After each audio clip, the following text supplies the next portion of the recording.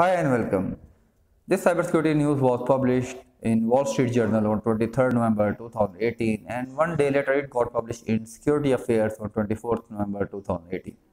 And it basically says that the US government is asking its allies to ban the use of Huawei equipment over their critical infrastructure.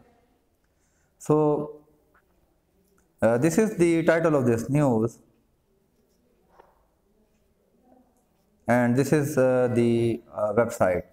And basically they say that the US government is urging its allies to exclude the use of Huawei equipment, and this report was initially reported by Wall Street Journal on 23rd November.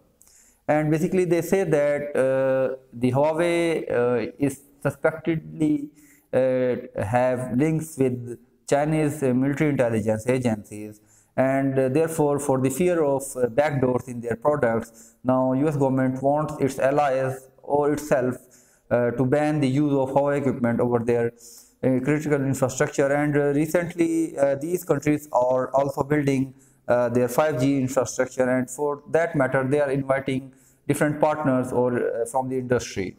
So now US government wants that the Huawei should be excluded from all these contracts of 5G infrastructure.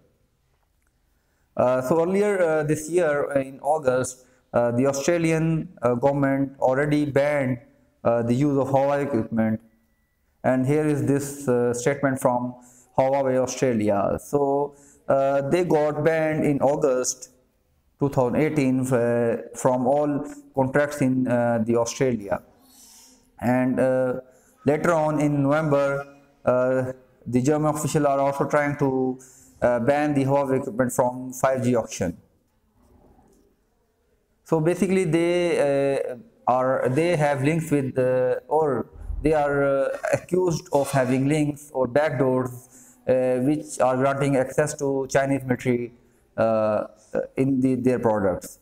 So if any country is using their products in their critical infrastructure, then these critical infrastructure are prone to be hacked by Chinese military. So over here this news was published in Wall Street Journal on 23rd November. So this was all from my side. Please stay connected to my channel for similar videos. Thank you.